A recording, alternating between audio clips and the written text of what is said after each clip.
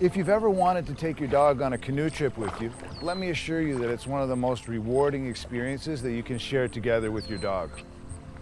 That being said, some preliminary preparatory work ahead of time will ensure that the experiences unfold in a much smoother way.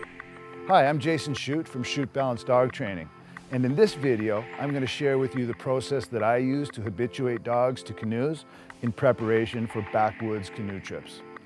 In the case of my own dog, Pacho, I started this process about 2 months ahead of our first scheduled canoe trip together. Apart from the actual mechanics of getting your dog habituated to the canoe, there are several other aspects that I think are worth your consideration when preparing your dog for canoe trips. The first one is that water safety is paramount. So you will need to get your dog habituated and comfortable wearing a flotation device or a life jacket of some kind. That's a requirement.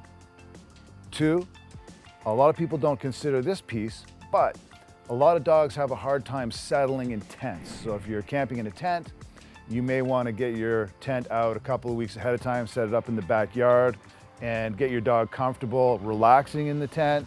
Hang out in there with them, do some reading, let them eat some food in there, and just kind of promote a nice relaxed headspace on the dog's part while they're in the tent. Third thing you should consider here is that a lot of people like to get their dogs carrying their own food and supplies. There is a gradual and incremental physical conditioning that you will need to do to get your dog used to bearing extra weight in a pack type context. If you're doing that, you need to be starting well ahead to get your dog physically prepared for that type of stress. I personally carry all my dog's food and supplies. I use the portages as an opportunity for my dog to simply cruise around, relax into the environment, burn off a little energy, and therefore getting the dog to be in a more relaxed, comfortable zone for the next stage of the paddle. Once you've done some of your prep work up to this point, you're now ready to progress to the dry land training. Get your dog used to going in and out of the canoe safely on land first. Adding verbal cues for in and out of the canoe will be helpful here. For the purpose of stability, get your dog comfortable lying down and settling in the canoe before you head out on the water. For the first time out with your dog in the canoe, pick an easy body of water that isn't too deep or fast flowing, and keep it short and sweet.